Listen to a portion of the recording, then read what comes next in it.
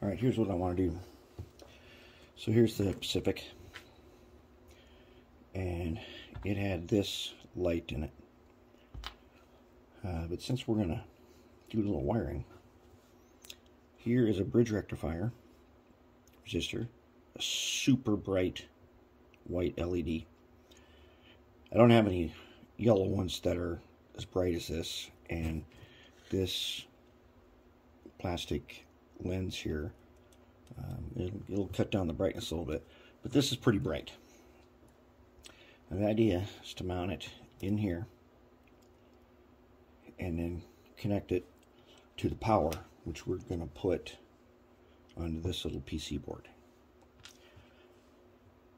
That will allow us, if we get the power up to this board, we can connect right on with the bridge rectifier. And the light will not be directional, it'll be always on, which is fine.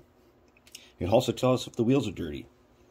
If the light doesn't come on, that means the wheels got to be cleaned. But as long as the light's on, it means you got power.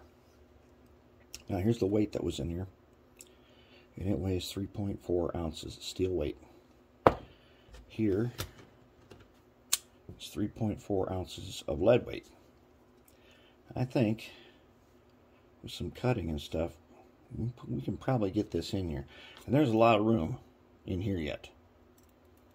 So let's see, we'll see what we can do here. Figure out a way to get that in there. Here it is. So I got this loaded up with lead, and this little stack here.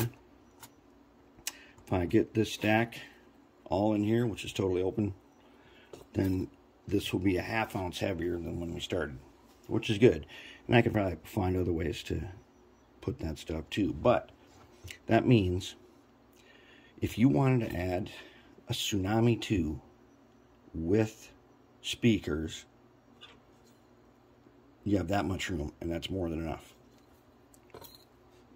But here's what we're doing. So this one's a DC one for now, but we have to be prepared for, in the future, the Shadow may want to have DCC in this. So that's how we're doing it. We're doing it as if we were going to put it in. All right, so down here there are two wires. There's a rivet, and then there's this little brass plate. That's where the power comes from for the motor.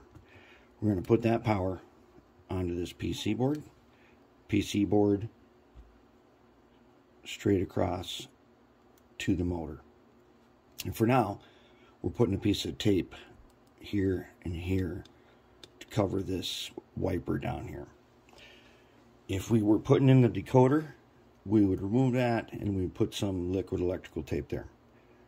But since we got to come back in here later, this tape will be just fine for a little while, and it'll be easy to just pull it right off. Motor will sit down like this. Two wires come over.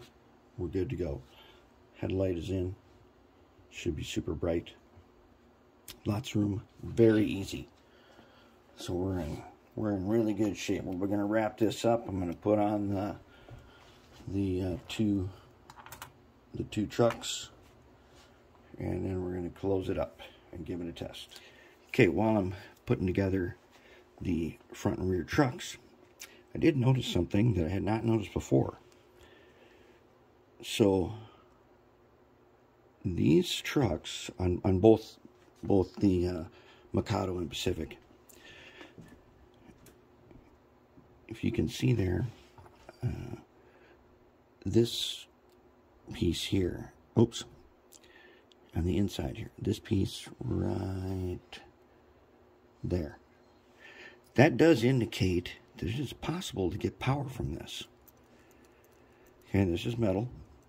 The spring was a little rusty, so I coated that with Oxguard. And it does screw in here, and the spring connects on in there. So what I did was where it screws in, Oxguard, Oxguard, Oxguard, and this wheel is cleaned and then gets Oxguard.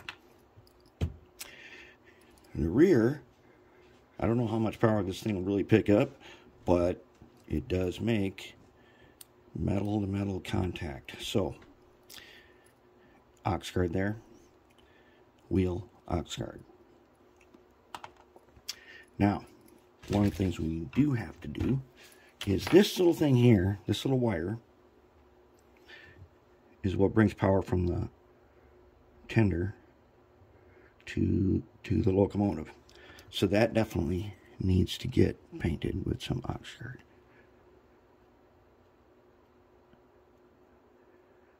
Remember, when this dries, it dries into a dry film. And it may look dirty, but with that light arrangement we have, we'll know if it's dirty. The light will go out if it's dirty.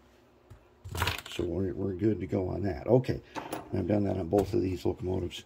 Now that they're prepped, I can put the trucks back on.